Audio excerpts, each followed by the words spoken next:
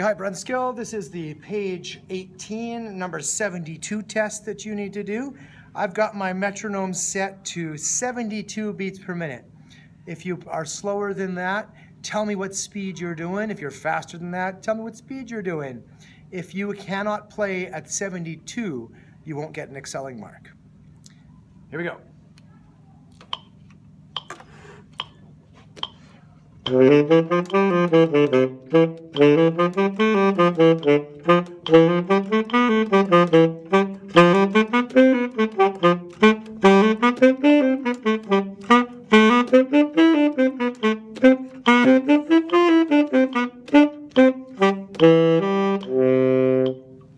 Did you notice that I was using the tonguing and slurring pattern as marked?